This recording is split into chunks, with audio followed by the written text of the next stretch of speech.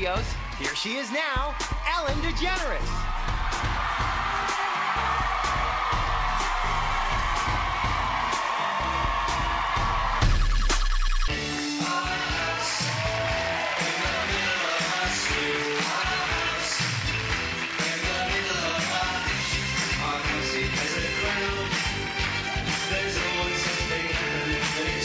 This is a listing for a house in Australia, and here's a photo that's nice outside, and then inside it looks fine. Here's a dining room, and then here's a normal kitchen, and then there's this room. It really is the perfect house if you've always wanted 4 bedrooms, 3 baths, and nightmares. This month, please welcome the very dashing Pierce Brosnan.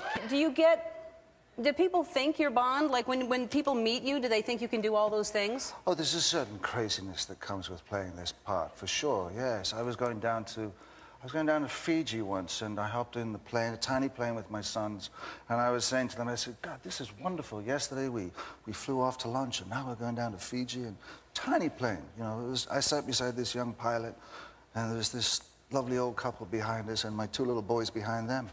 And he said, do you want to, you know, we had the headphones on. He said, do you want to take the controls? I said, sure, why not? So I was flying like this. I look over, the old couple's smiling at me, and my sons are going...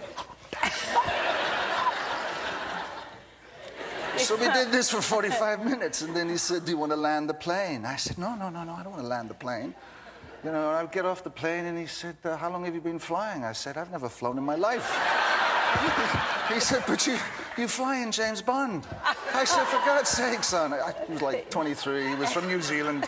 So